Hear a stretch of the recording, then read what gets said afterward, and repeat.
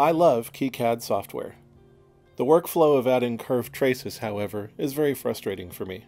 While I had a moment, I thought I'd make a video of the current workflow as it stands. Here's a PCB where I want to draw some curved traces around the inner perimeter to connect this IC to two series resistors and then another IC. I cannot start an arc from the endpoint, and KiCad does not contain Bezier drawing tools. To draw an arc, I need to pre-plan a center point around which I will draw a partial circle or arc. As you can see, I've added some center crosshairs to my PCB drawing layer as a guide. I draw the arcs, roughly guessing my start and end point. Unfortunately, KiCad doesn't know that these will eventually be traces, so it cannot enforce DRC spacing rules.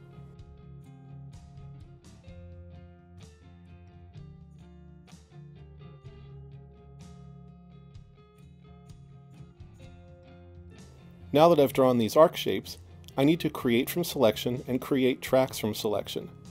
Then I press the delete key to delete the selected graphic. Now I have traces, but they have no net.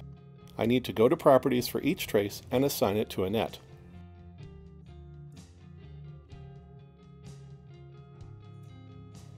Now I can draw the rest of the trace to the component. If I make a mistake, there is no way to shorten or lengthen the arc. I'll need to redraw it.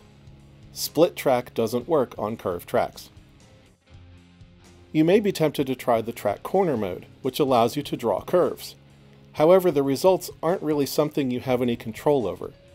Each click starts an arc in almost a random direction. So if you don't want to draw arcs first, the best current method to do curve traces may be the Fillet Tracks feature.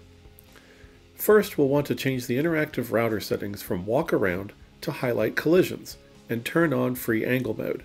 This will allow us to draw traces that are not at a 45 or 90 degree angle. Now we can draw an approximation with multiple segments, and then when we're done, press U to select the entire trace, and then choose Fillet Tracks. With a value of 10mm radius, I got a fairly smooth, if wonky, curve. So I posted some of my thoughts on curve traces in Discord and in the forums in a general way, seeking community feedback and suggestions. Let's just say I got some pushback on that. For bugs and small issues, I think it's perfectly fair to ask users to not only define the problem, but propose a solution or describe the desired behavior. However, for curved traces, I did not feel that I was qualified to propose solutions when the problem itself had not been clearly defined. Even with Fillet Tracks and the graphic-to-trace conversion feature, curved traces in KiCad are still clunky to create in a way that I want to create them. That's why I created the forum thread, so that someone smarter than me could propose ideas and give solutions I wasn't even aware of.